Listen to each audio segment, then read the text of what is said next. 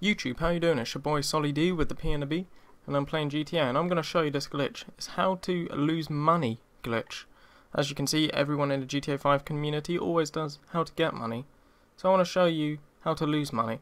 It's quite simple. What you do is shoot him, shoot him, shoot him. Oh, he came back up. You got to shoot him down again. And this is what happens. Police will come, but you don't want to be involved with the police. So, get your grenade, pull the pin, hold it, kill yourself. Simple as that. Right. And I will show you how much money I have right now, and we'll do it again to see if there's any difference.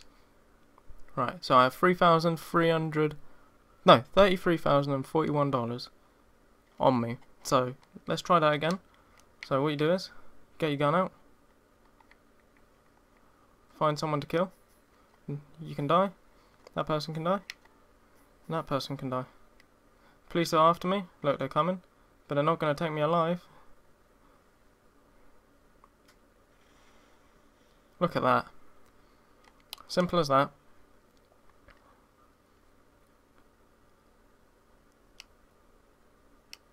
Now let's go and have a look how much money. Look at that, 32,741. This is a very useful tactic, guys. Please use it if you want to lose money. I did this video because why not? Everyone decides to overtag GTA videos with stupid things.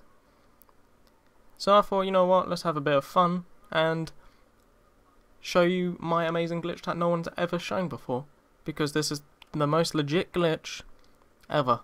If you like the video, please leave a like, comment and subscribe. This is your boy Solly D with a P and a B, and see ya.